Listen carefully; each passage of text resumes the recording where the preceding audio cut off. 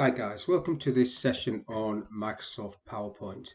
In this module, I want to look at how you can add headers and footers to your PowerPoint presentation. So first of all, there are two ways to get to headers and footers. One, I can go File, Print, and down the bottom here you've got Edit Header and Footer, which bring this box up. Just come out of that. The other way is from the Insert tab, header and footer, and you get the same box. And if you click on any of these options, the same box comes up because all these features are in this box. So let's have a look at what we can do. Now, on the first tab at the top, it says slide, and then you've got notes and handouts. So on the slide, you don't have an option to put a header as such, so you've just got the footer option, but on the notes and handouts, you have both. Now that doesn't mean you can't put a header on a slide, because you can put things into the slide master if you want things to appear at the top of every slide, like a logo or things like that. But this is the preset stuff, so let's just tick a few options. Date and time, automatically update, there's a language setting, or you could put a fixed date. Now, do you want a slide number? Yes. Do you want a footer? Yes. And I'll just put my name in there. So I'll just type my name, and it's got an option there to show on the title slide or not. Now I'll just apply that to all, and you can see that at the bottom of the slide, and if I do a new slide, it's on the bottom of every slide, because that's what we said to do.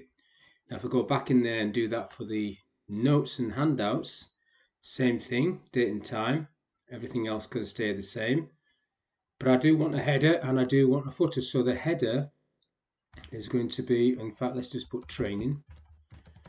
We'll have training, and the footer can still be my name.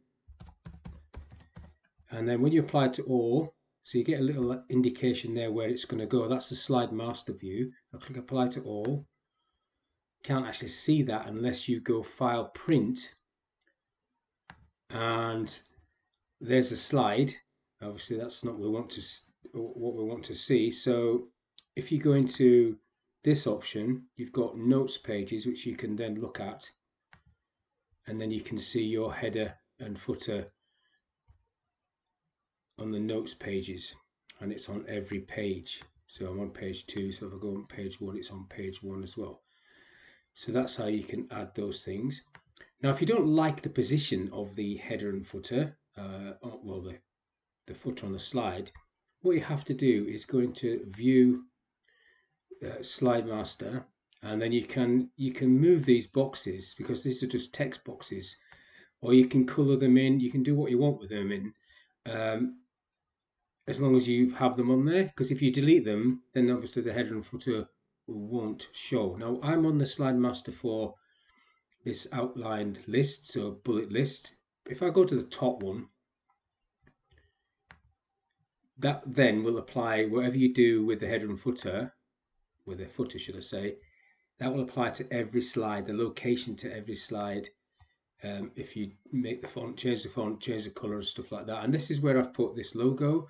So I've inserted my logo onto this top master slide, and it's cascaded through all the rest. So even though there isn't an option in PowerPoint to put a header on a slide, you can do it yourself, as long as you don't go over the top of these boxes, because these are the default layout boxes for each of the slide type, and basically you wouldn't want to damage these or type over these or put something over these, otherwise it restricts what you can type. And you also don't want really to delete all these off. These are not for, I see some people typing things in here. That's not the idea. The idea is this is what the font would look like if you did an indent down to this 5th level. So it's not for you to put text in there. It's just for you to maybe change the font level if you didn't want that, or delete some of these levels if you didn't want all of the levels.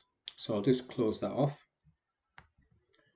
and we're back to our slide. So that's just a very quick look at how to add headers to notes pages and footers to slides. So hopefully that was of use to you, and thank you for your time. I'll see you on the next one.